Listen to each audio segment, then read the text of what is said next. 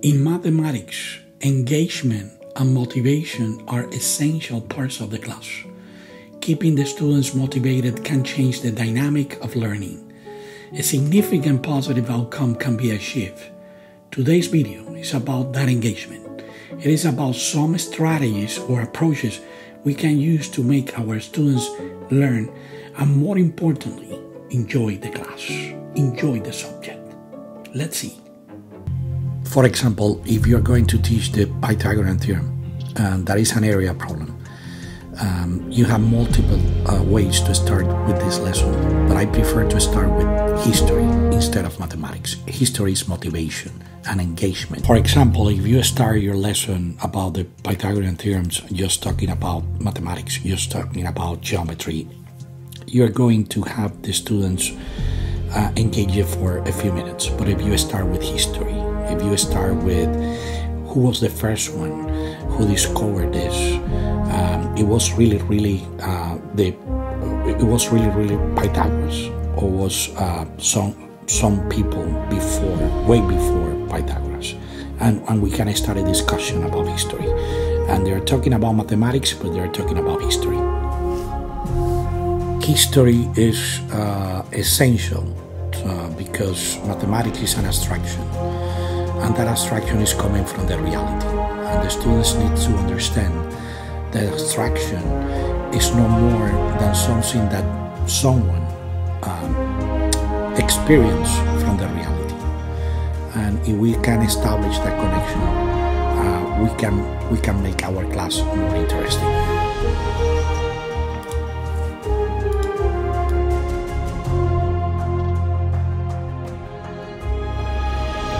When history has been explored, we are ready to start working on the proof of the Pythagorean theorem.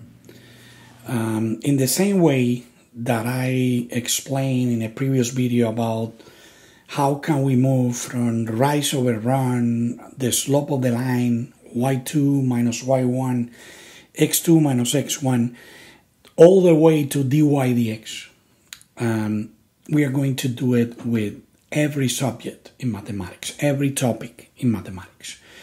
And we're going to move that area problem in the Pythagorean theorem all the way to the integration of algebra and geometry together in that proof that I will show you now, that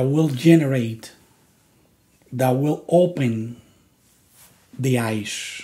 We generate the motivation, the engagement. It will generate the curiosity of the students or the learners to explore the reason behind a squared plus b squared equals c squared. That integration, the algebra and the geometry integration, through the proof is critical, is essential. And I believe that when the teachers know the curriculum, know the end, they can do a great job explaining at every grade level, middle school, high school, the Pythagorean theorem in such a way that they will not forget. Let's see that proof. Everything starts with a square. Just that. Everything starts with one square. How? Take a look. I am not taking care about the measurements. I just want to divide the size of the squares into two different segments. So let's say that here we have A, and here we have B. And here we have A, and here we have B. And here we have A, and here we have B. And here we have A, and here we have B. Don't pay too much attention to the measurements. It's just two segments, A and B. And I want to say that the area of this square is one side to the second power, but each side here is A plus B times A plus B, and is the same as A plus B squared. So far, so good. Now we know the area of the big square. And we're going to go back to that area at the end of the proof. So you know that this is a 90 degrees angle. Everyone knows that this is a 90 degrees angle. So we are working with 4 right triangles. Do they equal? I don't know. The area of one of them, the area of one of those triangles, only one, is 8 times b divided by 2. But how do I know if all of them are equal? No, because they look like no. It's because you have here one side, 90 degrees, and another side. One side and another side, and in between a 90 degrees. So by the criteria, side, angle, side, you can say that these 2 triangles are congruent, and all of them are congruent. You can make a simple rotation, a simple translation with one of the angle, and you will see that B will match, the side B will be matching the rest of the sides B, and the side A will be matching the rest of the sides A. So by side, angle, side, those triangles are the same. So the area of the 4 triangles, okay, is 4 times AB divided by 2. And we're going to return to this. What is next? Okay.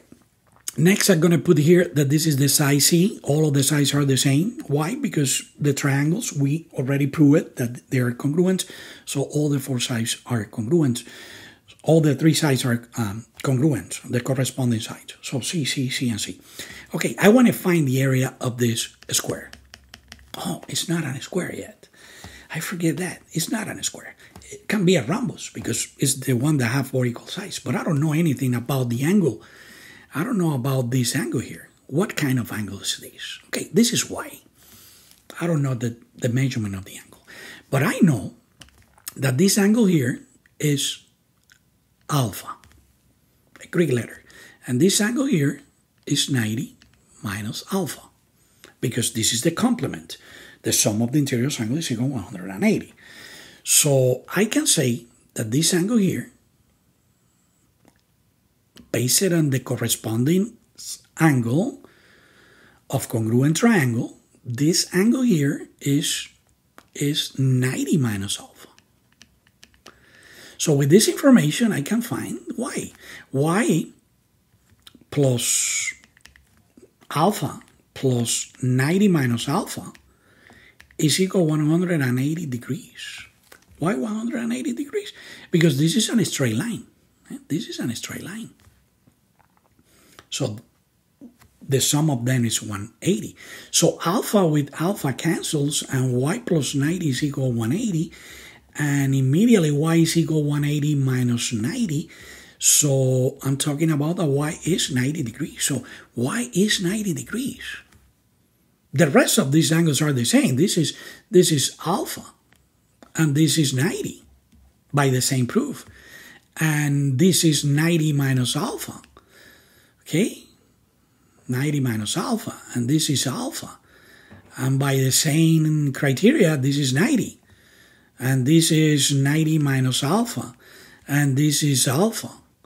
And by the same criteria, this is 90. Now we have 4 equal sides and 4 right angles. This is a square, and the area of the square is C square. So the area here is of that square is C square.